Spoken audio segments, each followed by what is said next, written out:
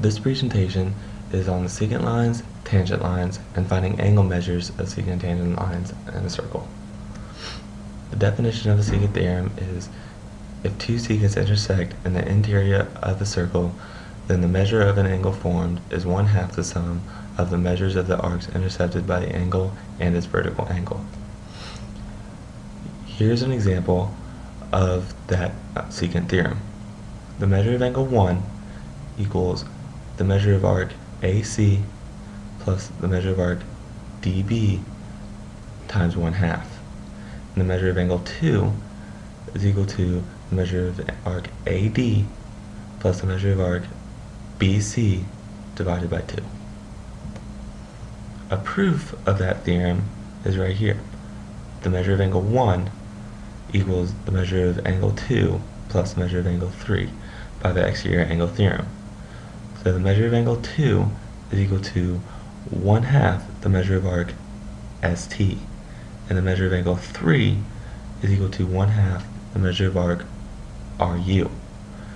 And by substitution, we can say that the measure of angle 1 is equal to 1/2 the measure of arc ST plus 1/2 the measure of arc RU, which equals, by the distributive property, the measure of angle 1 equals the measure of arc ST plus the measure of arc RU times 1/2. Right. Another secant theorem is the measure of angle A equals the measure of arc DE minus the measure of arc BC all times 1/2. An example of this theorem is the measure of angle AXC equals the measure of arc ABC minus the measure of arc XYZ. Okay.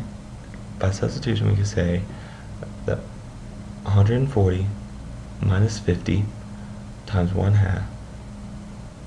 Okay, so 140 minus 50 equals 90, and 1/2 of 90 is 45.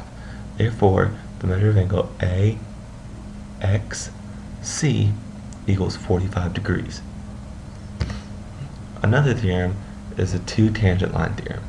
This theorem states that the measure of angle X equals 1/2 the measure of arc ABC minus the measure of arc CDA. This is an example of that theorem. We know that the measure of arc CAH equals 205, and the measure of arc CH equals 155.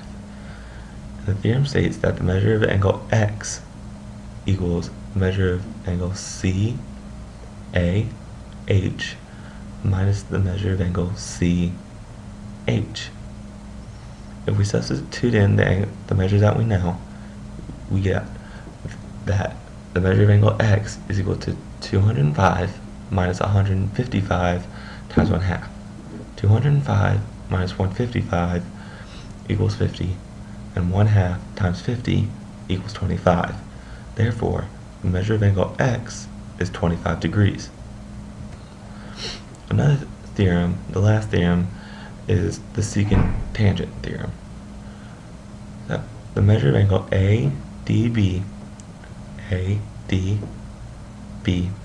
equal to 360 minus the measure of angle AB.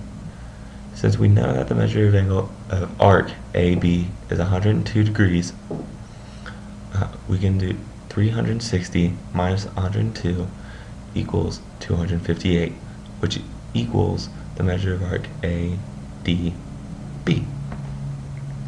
So the measure of angle ABC is equal to 1/2 the measure of arc ADB. Okay? So we substitute in 258, we get 1/2 of 258 equals 129.